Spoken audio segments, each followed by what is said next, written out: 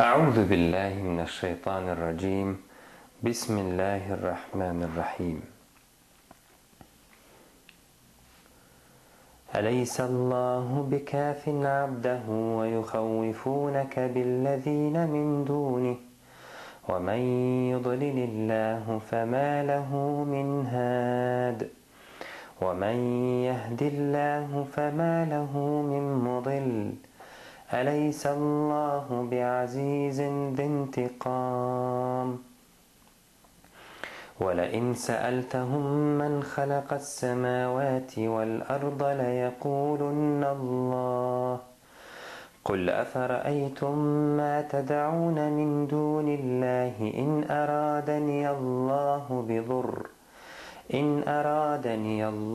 بضر هل هن كاشفات ضره أو أرادني برحمة هل هن ممسكات رحمته قل حسبي الله عليه يتوكل المتوكلون صدق الله العظيم. These are ayats from Surah Zomar, the ayah number 36, 37 and 38. We are about to complete the ayah number 36. The ayah starts with a question. Allah Azza wa Jalla asked, أَلَيْسَ اللَّهُ بِكَافٍ عَبْدَهُ? Is not Allah sufficient for His servant? وَيُخَوِّفُونَكَ بِالَّذِينَ مِن دُونِهِ. Yet they try to frighten you with those besides Him. وَمَنْ يُضْلِلِ اللَّهُ. But whomever Allah sends astray, فَمَا لَهُ مِنْ هَادٍ. For him there will be no guide. وَمَنْ يُضْلِلِ اللَّهُ فَمَا لَهُ مِنْ هَادٍ. With this end, we can understand from the ayah that the people whom are frightened by the idolaters, they are not excused because they understand the truth, but they choose the false way. وَيُخَوِّفُونَكَ بِالَّذِينَ مِن دُونِهِ. It wasn't for them to frighten from the idols. It wasn't for them to accept that frightening, because they already have known that there is only one God, and He has all the power. Allah Azza wa Jalla has given them the ability to understand that there is only one God. So whatever they try to frighten you with their idols, whatever they frighten you with the deities other than Allah, it doesn't worth anything. It doesn't mean anything, because there is no God, there is no any deity except Allah Azza wa Jalla. There is no deity other than Allah Azza wa Jalla. There is no ilah, no Rabb, no Lord except Allah Azza wa Jalla. And we know that there is no power, la hawla wa la quwwa illa billah, except with Allah Azza wa Jalla. All the power comes from Allah, and all the power is in the hand of Allah Azza wa Jalla. So no one can harm you. You should please Allah Azza wa Jalla. You should strive to please Allah Azza wa Jalla.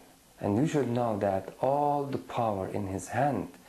You do not need anyone other than Allah Azza wa Jalla. If you pleased Him, then you are okay.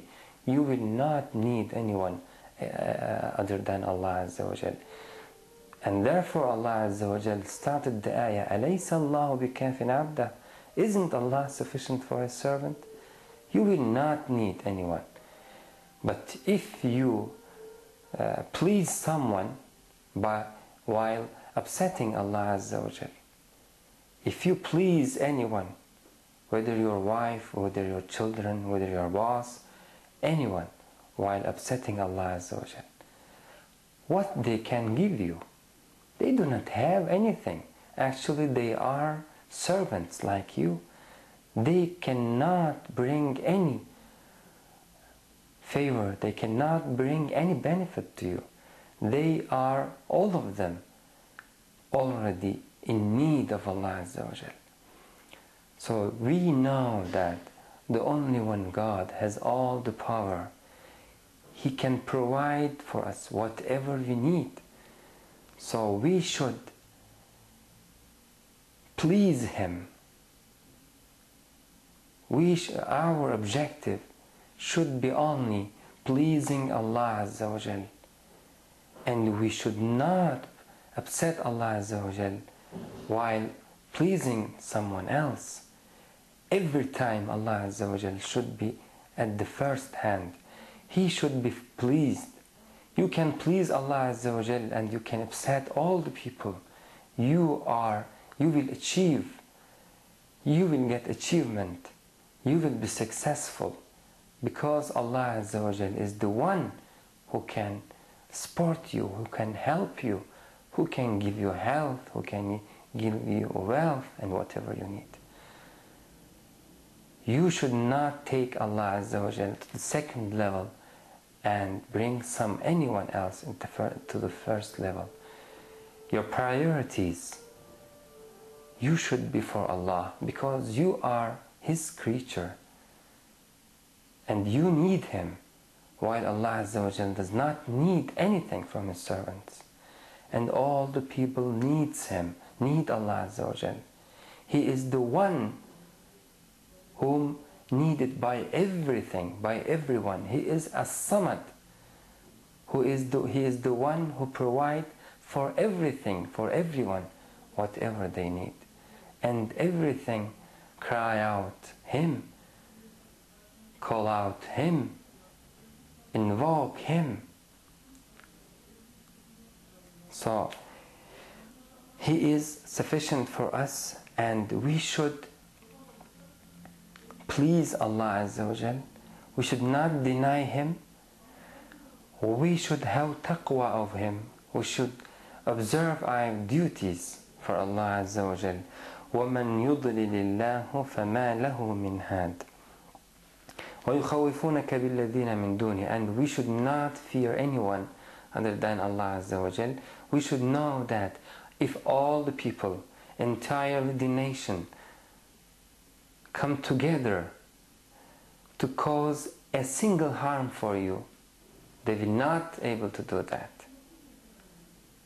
وَيُخَوِّفُونَكَ بِالَّذِينَ مِنْ دُونِ. So we should not fear from false idols, from false deities, and we should know that there is only one God. Actually, we have the ability to realize this truth. Allah Azza wa Jal has already given us. Look, the Prophet Abraham was a small child and they frightened him with their idols. He said, وَكَيْفَ أَخَافُ مَا أَشْرَكْتُمْ. How can I fear whatever you associate with Allah Azza wa Jal? How can I fear them while you are not fearing the only one God? وَلَا تَخَافُونَ أَنَّكُمْ أَشْرَكْتُمْ بِاللَّهِ. While you do not fear that you associated others in worship with Allah Azza wa Jal, with the only one God. فَأَيُّ الْفَرِيقَيْنِ أَحَقُّ بِالْأَمْنِ. Which one of us has more right to be secure? فَأَيُّ الْفَرِيقَيْنِ أَحَقُّ بِالْأَمْنِ. Which one of us deserve to be secure? إِن كُنتُمْ تَعْلَمُونَ. If you do ilm, if you use your mind, you will understand that you are at risk. You are at very big risk. You are in dangerous situation. You are associating others with the only one God. This is the biggest crime. يَا بُنَيَّ لَا تُشْرِكْ بِاللَّهِ إِنَّ الشِّرْكَ لَظُلْمٌ عَظِيمٌ. Luqman said to his son, do not associate anyone with Allah Azza wa Jal, because associating others with Him, with Allah Azza wa Jal, is the biggest dhulm, biggest unjust, biggest oppress. You cannot think such an oppress bigger than this one. لا تشرك بالله. You are making shirk. You are associating others with Allah, and you do not fear, and at the same time demanding from me to fear your idols, to fear your deities. وَكَيْفَ أَخَافُ مَا أَشْرَكْتُمْ وَلَا تَخْ. At that time, Abraham alayhi salatu wasalam, our father, was a small child. قَالُوا فَتًى يَذْكُرُهُمْ يُقَالُ لَهُ إِبْرَاهِيمُ. We heard a boy, we heard a boy mentioning our idols. يُقَالُ لَهُ إِبْرَاهِيمُ, named Abraham. Ibrahim alayhi salam. So, the person, the human entity, has the ability to realize, to understand the truth, to understand that there is only one God, to acknowledge the oneness of Allah Azza wa Jal. So he should not be feared by anyone else after he had realized the truth, after he had understand the truth. He should sacrifice. This is the imtihan of Allah Azza wa Jal. This is the test of Allah Azza wa Jal. After you realizing the truth, Allah Azza wa Jal brings many things before you in order to test you. وَمَنْ يُضْلِلِ اللَّهُ فَمَا لَهُ مِنْ هَادٍ. And whomever Allah sends astray, there is no guide for him. فَمَا لَهُ مِنْ هَادٍ. We said that with this ayah we understand that the choice in the hand of the man. Even if he frightened, even if he's scared by the idolaters, he should not be scared of them after he realized the truth. But if you think that some people will be at that situation, will be not make their choice in reality, and they will think that the idols may cause harm to them, and worship the idols and do not accept the truth, at that situation they would not able to understand the truth very much. No, do not think that. Everything is clear. If there is people choosing to worship the idols and going after the idolaters, that's their choice. And because of their choice, Allah وَمَنْ يُضْلِلِ اللَّهُ, Allah sends them astray, because they should be sacrificed. They should resist against the falsehood. They should convey the message. They should accept the message. But there is a limit. If their frighten comes to the level, to the extent that they want to kill you, there is some excuse for them. But we should know that the people, the human entity, Allah Azza wa Jal made for them the truth clear in order to make their choice with free will. وَمَنْ يُضْلِلِ اللَّهُ. And Allah Azza wa Jal sends astray whom He deserves that. And whom Allah Azza wa Jal sent astray, فَمَا لَهُ مِنْ هَادٍ. For him there is no guide. Let's move on to the ayah number 37. وَمَنْ يَهْدِ اللَّهُ. And this ayah actually is with the same meaning with the ayah number 36. وَمَنْ يَهْدِ اللَّهُ, but with the opposite side. وَمَنْ يَهْدِ اللَّهُ, and whom Allah guide. وَمَنْ يَهْدِ اللَّهُ, you understand that the guidance is only in the hand of Allah Azza wa Jal. وَمَنْ يَهْدِ اللَّهُ فَمَا لَهُ مِنْ مُضِلٍ. No one can mislead him. For him there is no any misleader. وَمَنْ يَهْدِ اللَّهُ فَمَا لَهُ مِنْ مُضِلٍ. And you should ask, whom Allah Azza wa Jal guide? We know the answer. Allah Azza wa Jal guides the one who deserve to be guided. Because in Quranic Kareem, Allah Azza wa Jal has given many examples for them. And after them, Allah Azza wa Jal instructed us that أُولَٰئِكَ الَّذِينَ هَدَى اللَّهُ, those are the ones Allah Azza wa Jal guided them. فَبِهُدَاهُ مُقْتَدِهِ, so go after them. Do the same if you want to be guided. Allah Azza wa Jal explained the people whom He guides. If you want to be one of those whom He guided, so do the same and learn whom they are. So the hidayah in the hand of Allah Azza wa Jal, and He guide the one who deserves to be guided. This is the justice of Allah Azza wa Jal. The hidayah and the dalala, the guidance and misguidance, is in the hand of Allah Azza wa Jal. Both of them. فَمَا لَهُ مِن مُضِلٍ. And if Allah Azza wa Jal guided someone, it means that he deserved to be guided. No one can mislead him. مَا لَهُ مِن مُضِلٍ. No one can mislead him. Even if he tried to frighten him or to confuse his mind, whatever he tries, it doesn't mean anything. It doesn't make sense. He will not be successful if the person amongst those whom Allah Azza wa Jal wanted to be guide him, amongst those who deserve to be guided. وَمَنْ يَهْدِ اللَّهُ. So there will be any mistake. There will no any mistake in the world from the beginning to till the end. The hidayah, the guidance and misguidance will reach exactly the person who deserve it. There will not any mistake in this.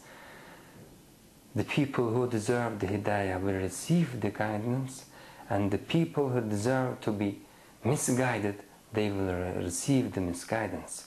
Allah Azza wa Jal will draw them to the misguidance. And Allah Azza wa Jal do all of this according to the choice of the people. So there is a real and a big justice.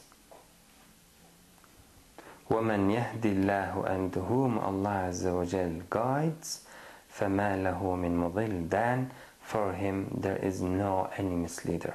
No one can mislead him, whether the situation or whether the people who has a good speech or anyone, any kind of thing.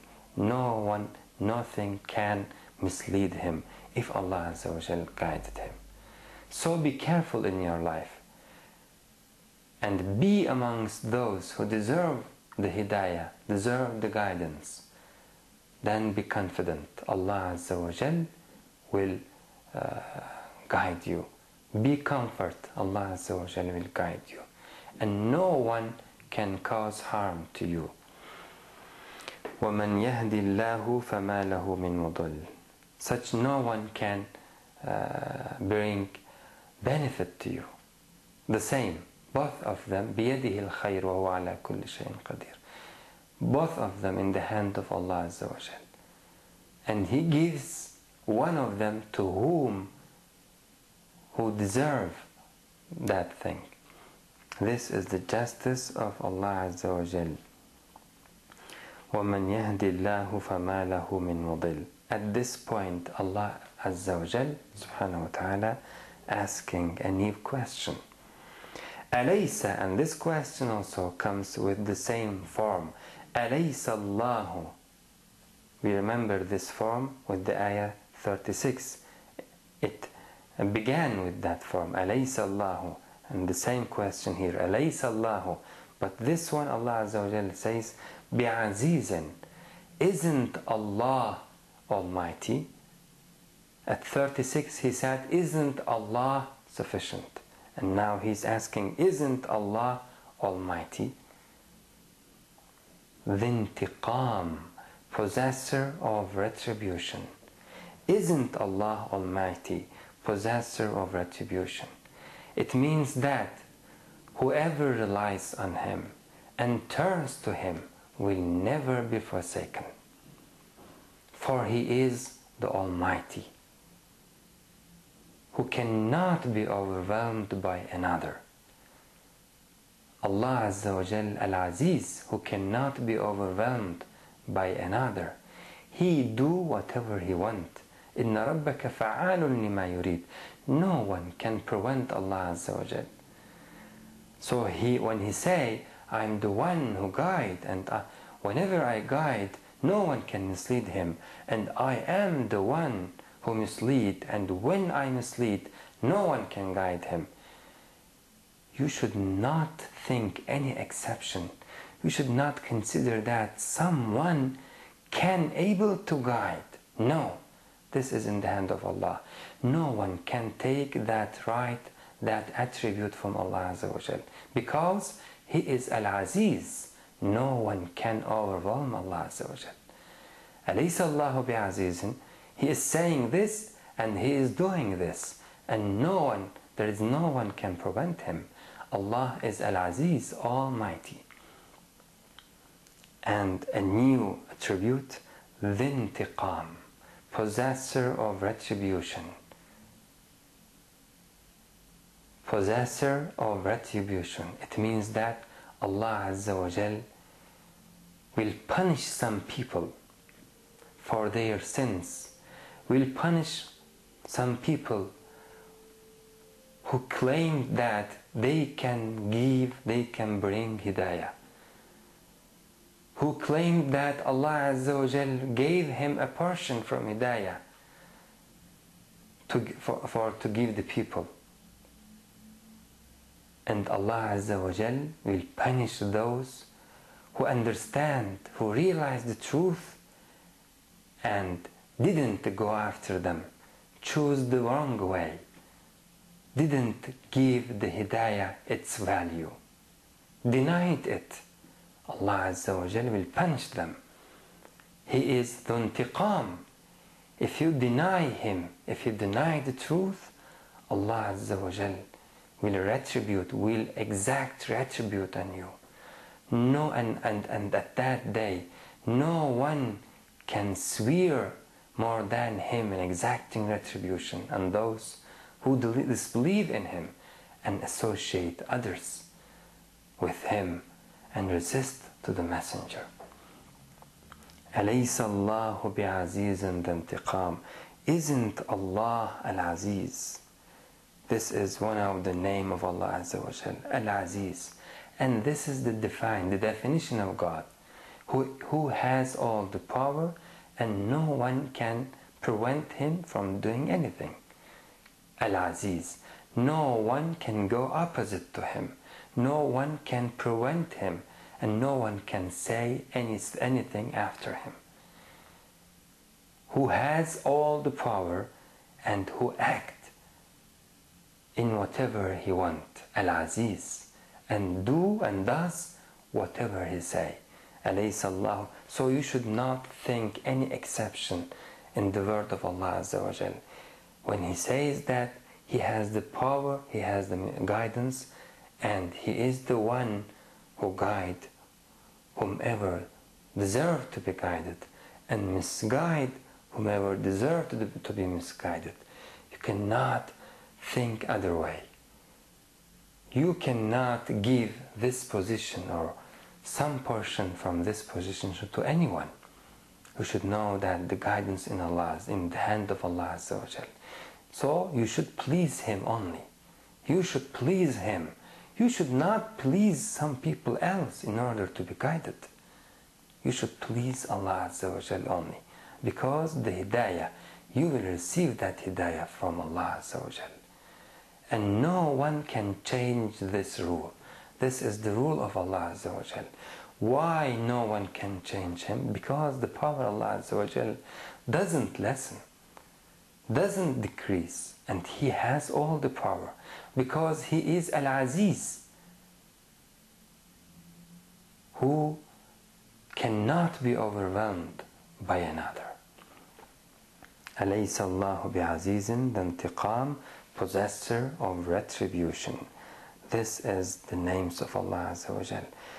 Maybe some people will ask that, how can God, possessor of retribution, how can Allah Dhul Intiqam, how Allah Azza wa Jal punish? At some episode we discussed this issue, and we said that Allah Azza wa Jal punish, yes. You should not think Allah Azza wa Jal purely a God who forgive all the sins, does not anger to anyone. You should not think him in this way. If there is an injustice, if there is an oppressor, Allah Azza wa Jal punish them because He is al-adl, He is the just. Allah Azza wa Jal does everything according to justice. He has justice, so He should punish some people. And so Allah Azza wa Jal, possessor of retribution, He will take your right from the oppressor and give it to you. We read at the ayah number 31 that all the people will dispute before Allah Azza wa Jal. And we learned there that the people will take their right back. The oppressed one will take his right from the oppressor. The weak one will take his right from the ignorant one. All the people will dispute at that day before Allah Azza wa Jal, and Allah Azza wa Jal will judge between them, and He will punish those who oppressed. And this is the justice. If you think about the justice, you can understand the name of Allah Azza wa Jal, the attribute of Allah Azza wa Jal. Let's move on to the ayah number 38. وَلَئِن سَأَلْتَهُمْ, and if you ask them, مَنْ خَلَقَ السَّمَاوَاتِ وَالْأَرْضِ, who created the heavens and the earth? This is a basic question. We can ask the same question today. Whenever we encounter someone who claim to be a god, or a thing claim to be a god, we can ask the same question. Who created the heavens and the earth? وَلَئِن سَأَلْتَهُمْ مَنْ خَلَقَ السَّمَاوَاتِ وَالْأَرْضِ. Allah Azza wa Jal giving an example in this ayah. If you ask the idolaters of Quraysh, at that day in Arabic Peninsula, if you ask them who created the heavens and the earth, despite they were worshipping the idols, they would say, Allah Azza wa Jalla says, لَيَقُولُنَّ, certainly they would say, Allah, the only one God. He created the heavens and the earth. They admit that Allah is the sole creator. لَيَقُولُنَّ Allah. They know that their idols incapable, cannot create anything. Even they cannot move, they cannot speak, they do not have any ability. The children can also realize this reality. The idols cannot move, they cannot do anything, they cannot harm you, they cannot bring you any benefit. But a new question, did they created the heavens and the earth? They couldn't say our idols created the heavens and the earth. And either they couldn't say our idols created the heavens and the earth with Allah Azza wa Jal. They cooperated with Allah Azza wa Jal and created the heavens and the earth. They couldn't say this also, because they do know that these are only rocks, these are only creatures. They are not gods. They do know. وَلَئِن سَأَلْتَهُمْ, and with this question, it comes appear. You can see that they do believe that the only one God created everything. And this same question should be asked to everyone, who created the heavens and the earth? There is some people, I do know, that they say that the heavens and the earth didn't create it. They were like this. How it can be?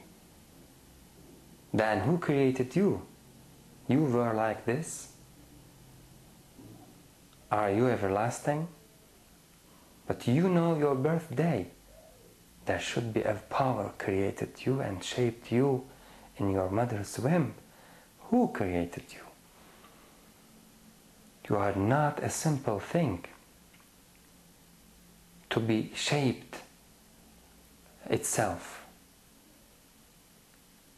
There should be a power created you. We are the Muslims. We believe in the one who created us. We believe in the one who created the heavens and the earth. We believe in the one who will make us die. And we know him through his actions. He is the God. He is Al-Aziz, has all the power and cannot be overwhelmed by another. When we admit that the only one God created the heavens and the earth, we say that we will not worship anyone other than him. But the mushrikun of Quraysh, the idolaters of Quraysh, despite that they admit that Allah is the sole creator, they do worship. They used to worship the idols. Why? They know the reality that the idols didn't create anything. How can they worship them? The answer is clear. They are not worshiping them. They are only playing with them in order to be free from the only one God. This is only their tools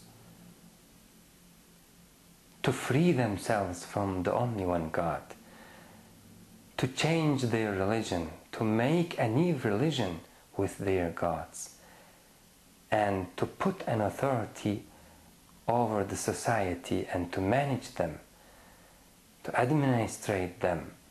This is the tools of dhulm, the same tools used by all the tyrannies, used by Namrud, used by Fir'aun. Even they didn't believe in their claims, but they used them, and the people didn't believe in them, but they accepted them, because some of them frightened and some of them received their portion,